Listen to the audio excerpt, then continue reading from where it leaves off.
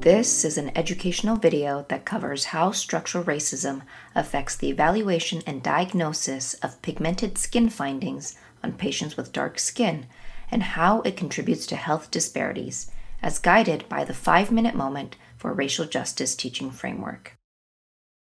The 5-Minute Moment for Racial Justice is a teaching framework to promote health equity and racial justice in medical education. The framework relies on a 5-step approach that discusses the learning and clinical context, the current standard of a medical diagnostic or treatment, the historical roots and bias of that standard, contributions to health disparities, and steps to take for health equity. This framework offers educators a structured way to talk about this topic in a concise manner across commonly encountered clinical scenarios. By the end of this video, viewers will recognize how structural racism and racial bias affects the way we diagnose skin findings in patients with dark skin and identify resources to provide more equitable care.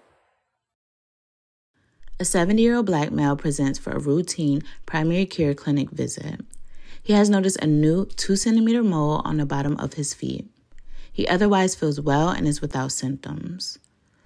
The learner physician recommends that the patient be monitored and return in 1 year for another follow-up visit. How might structural racism be affecting patient care here?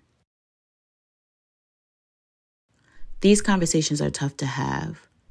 Let's watch how these two clinicians navigate this conversation. This is a good opportunity for us to discuss how to diagnose concerning skin findings across different skin tones.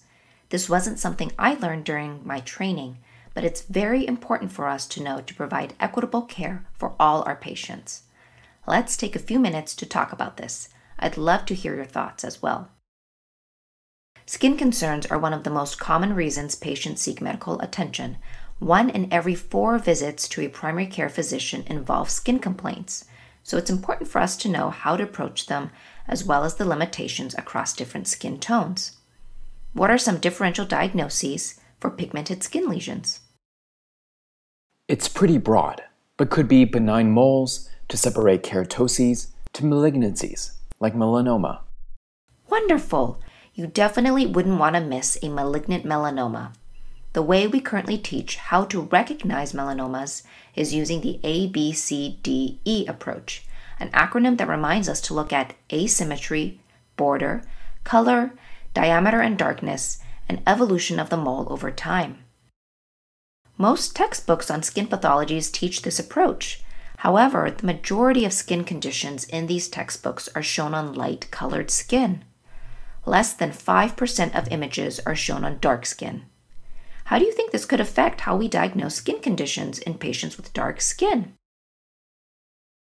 Well, if doctors are not familiar with how melanoma looks on dark skin, they could miss it or delay diagnosis. Exactly. The Jamaican musician Bob Marley experienced a delayed diagnosis. He noticed a spot under his right toe for several years and went to see 2 doctors, who both attributed it to trauma after a football game.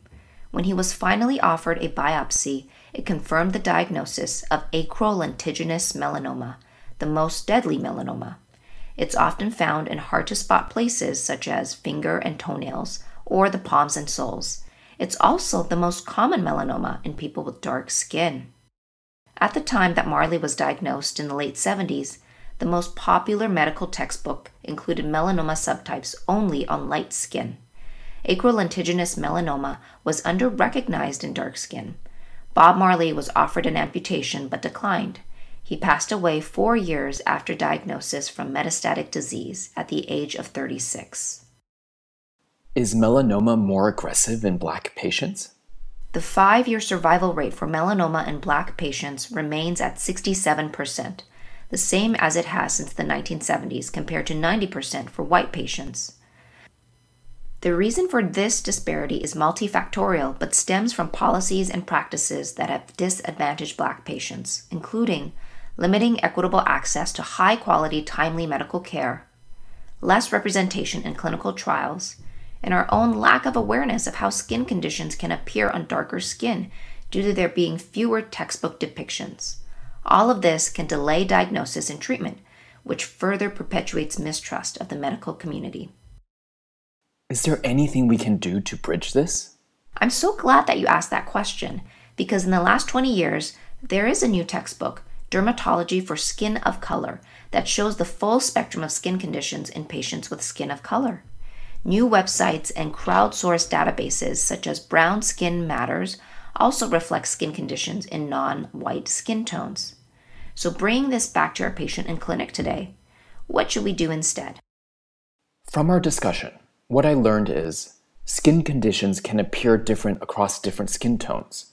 Historically, medical textbooks have not equitably represented skin conditions on dark skin types. This is one example of how structural racism affects the diagnosis and treatment of melanoma and contributes to health disparities. New resources on skin of color exist for us to educate ourselves as healthcare professionals. Given that, I think we should examine his foot together and consider referring him to a dermatologist.